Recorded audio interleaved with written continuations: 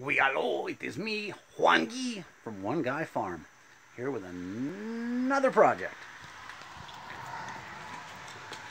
Today I'm going to start on this exterior project. I've spent a lot of time looking at the walls down on the bottom there and on the bottom there. And what I've come to the conclusion, and I'm not sure if it shows up in this camera, I'll try to get her level, but this concrete slab slopes that way and that way towards the house. So basically they designed it to drain straight into the house, and it's created 30 years of water running into the house. Today it absolutely poured this morning. It was a big heavy rain. It's a hot humid day here at One Guy Farm. One Guy Farm, sorry. Oops.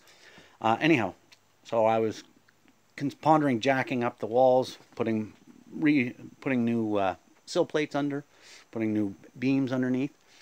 And the fact is that if I do that, the water's still going to keep coming in. So I decided that I was going to probably put a shed over this, basically running it, the roof of it there, and attaching it onto that ledger.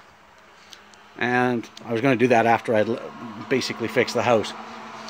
And what I realized is, why don't I just do that now to stop all the rain that's going to keep coming in the near future. It looks like it's supposed to rain for supposed to have a lot more rain in the next couple of days. So my plan is to build a shed here, and it's going to do three things. It's going to cover the concrete slab down there so that it doesn't drain into the house. It gives me shelter so I can work underneath here to level up the house, or to come to the decision that the house needs to be torn down. And three, it'll be a place where I can store wood, my firewood for the winter. I'm gonna put shingles on this, and it cost a fair penny for the wood that I bought for this, but it's all basically at 16 foot. It's 16 by 12, so there's almost no cutting.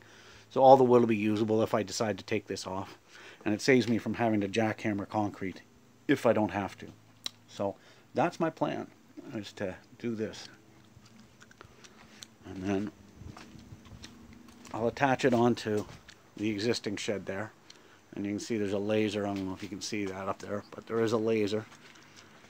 And it basically, I don't know if that shows up. I don't think it does, but basically along there, it's about a 3.5 inch drop. So there's a fair amount of effort to be done, but I just want to, this will hopefully give it a chance to dry out and not get any more water into the basement, which is right down in that corner is where all the water is basically coming into my basement. So doesn't look like a pool of water. Obviously there's a whole bunch of wood soaking it up. So, but yeah, so that's that's the project. This is the decision I've come to. So stay tuned from One Guy Farm. Today's project. Yesterday I put up the barge board, just temporarily, just to place it and make sure everything kind of lines up. And relatively speaking, the house slopes consistently. It doesn't have a big hump or anything in it, so which is handy. And as you can see, there's a tarp there because it started to pour again last night, so I tarped it off. I got a catchment to catch most of the water that comes off of there. So, but anyhow, I was up on these sawhorses yesterday, and just to start the project. And now today, what I've done is cut myself a whole bunch of my birch, and then I've got myself some manila rope, and I am going to be making myself some scaffolding, lashing together birch and using manila rope, which is apparently what you're supposed to use. It shrinks and tightens up when it gets wet. So, but yeah, apparently they've been building ships and out of this stuff for years, so I suspect it'll probably work. So as you can see here, I've built one end of the scaffolding, and it ain't pretty, that's for darn sure, but first try kind of thing. You can see I've cut down a bunch of birch trees. Don't worry, it haven't denuded the property. But yeah, so these are going to be the uprights. These ones here are cross members, and then these are the diagonals. So, and it's lashed on Boy Scout style. So going to make 3 of these, and then run some decking across at the top. Make sure I don't fall over. But yeah, so I've been working. I've finally getting my act together here. Put a barge board up on the top there that connects this to my my shed roof to the main house. So there is some rod up there, but it's solid enough that it's going to hold on. I've got 2 rafters, one on each end, and that's basically to set it up as, I don't know if you can tell, but it slopes up this way, or sorry, it slopes down this way as this is sunk more. And these 3 posts kind of mirror that, the whole house basically, so that when I jack up the house, that'll jack up, it'll be higher on this, it'll jack up higher on this end. Then these things are only sitting on concrete piers. They are going to be attached to the house and to the concrete platform, but I didn't want to put them on the platform just in case I decide to, concrete floor. I didn't want to put them on the concrete floor just in case I have to take the concrete floor out, or if it cracks and slumps, because I'm going to fill this with firewood this winter. So I just didn't want it to, I wanted my Band-Aid to not be dependent on the floor staying where it is. So yeah, the rafters, I'm going to throw the rafters in. There's going to be a board that runs across these 3 posts here. 2 2x8s stuck together, and you can see there's a notch cut out there, and there's a notch cut out up there as well. So that's where it's going to lie under. This has been kind of a ass backwards way of doing it, but there's no other way to do it. Well, I'm sure there's some other way to do it. I just didn't come up with one. And this is my birch scaffolding. So it's worked really well, amazingly well. I wasn't sure it was going to work as well as it did. Works fantastic. But I have lots of birch trees. I'm going to cut the straightest ones from now on. Screw these bendy, curvy ones. That just makes a mess out of it. So.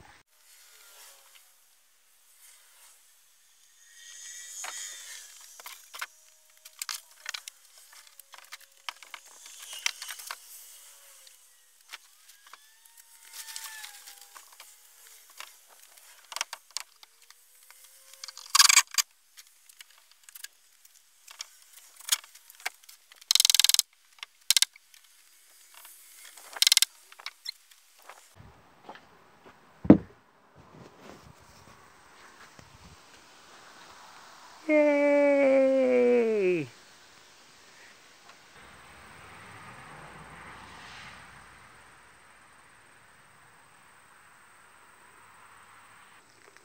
Moving along.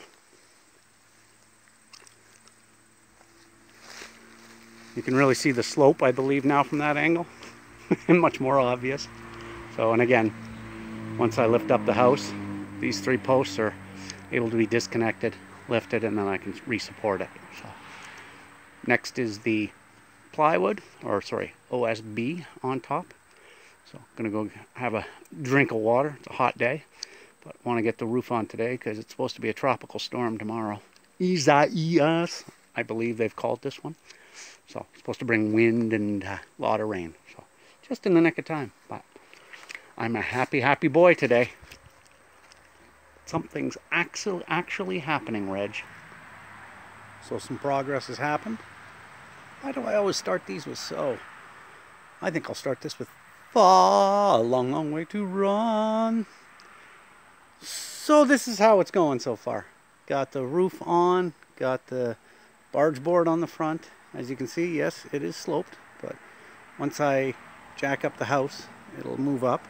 This end here is going to be fixed. That's what's holding the house up now, I hope. And there's my scaffolding. So next thing, I got to build another set of scaffolding to go up there, because I got to fix that upper level there where the flashing's missing, and where there's a few things that need to be done. So I made a second section of scaffolding there up on top of the roof that I've now built. And today's project is to deal with the edge there that needs to be some flashing put on, some soffit. Basically just cleaning it up, making sure water and animals aren't getting into my attic.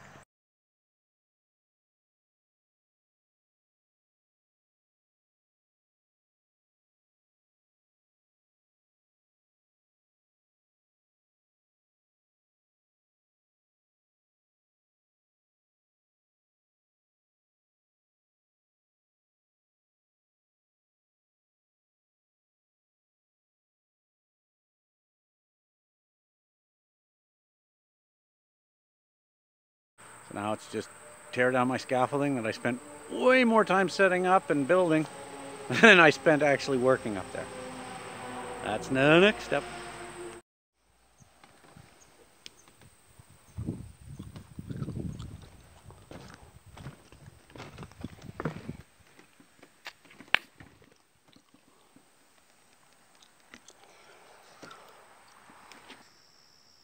So, she's done. At long last. And I couldn't find I didn't have enough siding. So I ended up buying some other stuff. And I think it perfectly color matches. Let me know in the comments if you can tell where the new siding is as compared to the old.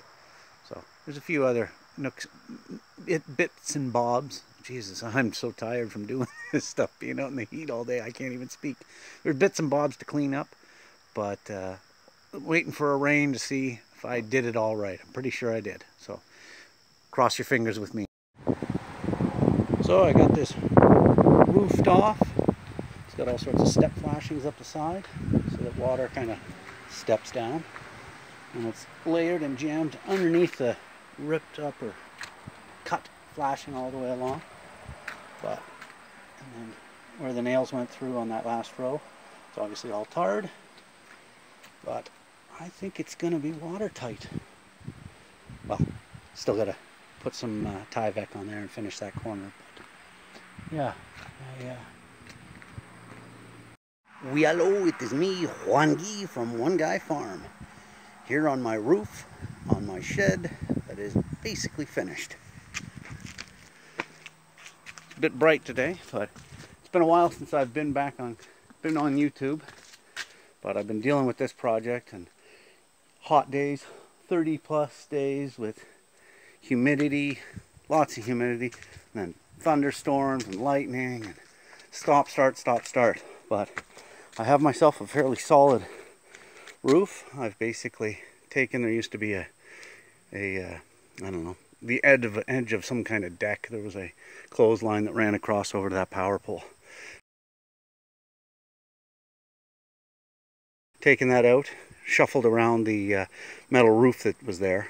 So they had enough pieces, they just didn't cut them to fit. So, and there's still a bit of bits and bobs to finish up here. So, but yeah, this took a lot longer than I thought it would, mainly because of the weather.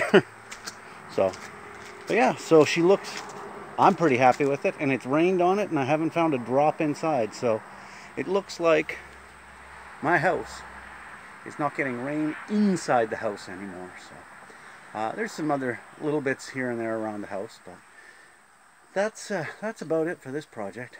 Thank fucking God. Ciao for now.